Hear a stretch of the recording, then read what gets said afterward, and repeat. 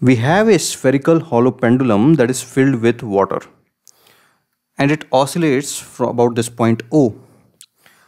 Later, the water freezes. We need to find what will be the change in angular velocity. So, what will be the ratio of change in angular velocity of SHM? So, initially, when the water is in liquid state, then the system is approximated as simple mathematical pendulum. So I'll show you with this example and then you can relate it with the water.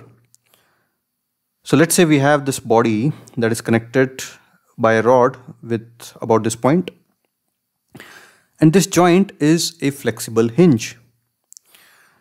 So now this body is just undergoing translationary motion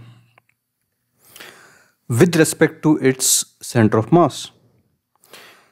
In fact, if you see this point which is connected with the hinge, you can see that is turning with if this is the length L, that point is turning in a radius of L. If you take any other point, so let me show that.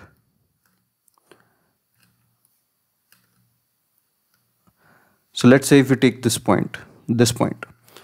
So you can see about this point is also turning by same length L, and every other point also. So all the points on this rigid body are rotating by the same length L. But that is not the case when this joint is rigid. When the joint is rigid, this particle on the top is traveling in a smaller circle, and this particle which is at the edge of this body is traveling in a bigger circle. So that's why this is a compound pendulum, because here the body is rotating with respect to its center of mass. But here that is not happening. So here every part of the body is rotating with about the same radius r. Even though that point might be different, but the rotation is same. So that is the case of a simple pendulum. And here also, because you can imagine if the liquid particle is here, so the liquid particle itself is not rotating with respect to center of mass.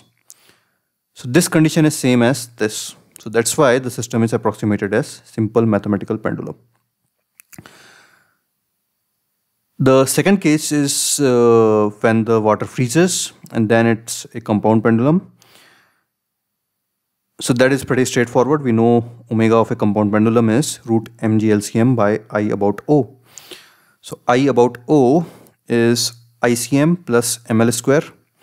So ICM is 2 by 5 mr square plus ml square. So this is omega with respect to O.